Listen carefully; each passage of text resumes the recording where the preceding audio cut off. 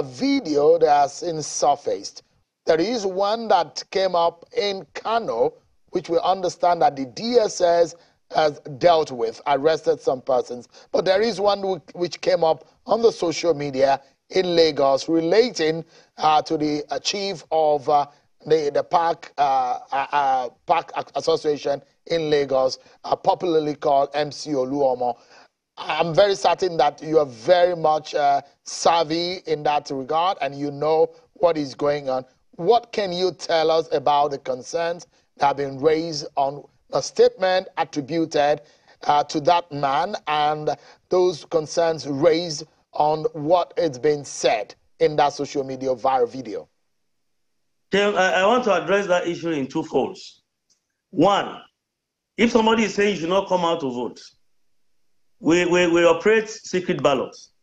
If I'm going out to go and vote, and somebody is saying, are you voting for me? I say yes. And I get to the booth, I top print another party. I'm not going to show anybody my ballot paper. Nobody is knowing what I've done. Nobody is knowing the person I voted for. That is by the way. The second thing is, this evening I think the person involved, MC Oluomo himself, I saw a video again with one, is it Mama Chidima, Mama, one Igbo woman too, that whose name was mentioned in his video, this bunking that threat, that it is not true, it's just a joke, and he's joking to a particular, he's making a joke with a particular woman, and the woman too came up to say it is not so, they are just throwing banters and it's a joke. So let us take it for a joke, like you said.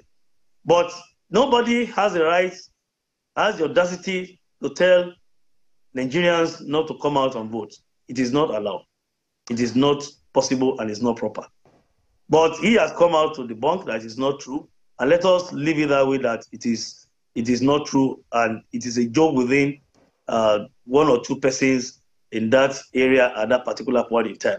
Even the CP Lagos was on the television, live program on the television this afternoon to address that if it is true, they are even working on it and investigating that matter and looking into it. And this night, the man himself came out to debunk it that it is not true. So it is not true. Lagosians should go out tomorrow. Let them go and vote.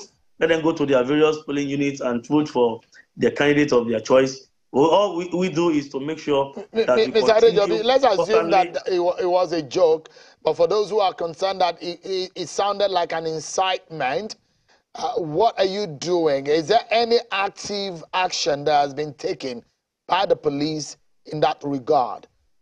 Because it's beyond thinking that... The CP Lagos, the Commissioner of Police in charge of Lagos State came up today to tell all Nigerians that they are aware of the video and they are looking into that video, that they have sent that video and other ones that had gone viral before his video to our cybercrime unit to do analysis and for further necessary action. So let's wait for what Lagos Command will do, and let's wait for what the CP will do as he has promised. But I know they are aware and they are working on it. But generally, the assurance to Lagosian is that they should go out tomorrow to go and vote, because we don't envisage anybody telling them not to come out and to block them, don't go and vote for this and don't go and vote for that. But like I said, if I want to go and vote at the polling unit, nobody knows what I have in my mind. It's a secret ballot.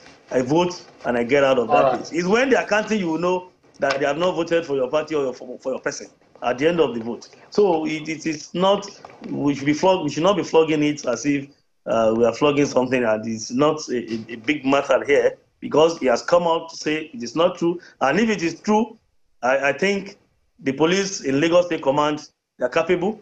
Senior officers on ground, they know what to do. When we get to the bridge, we shall cross the bridge.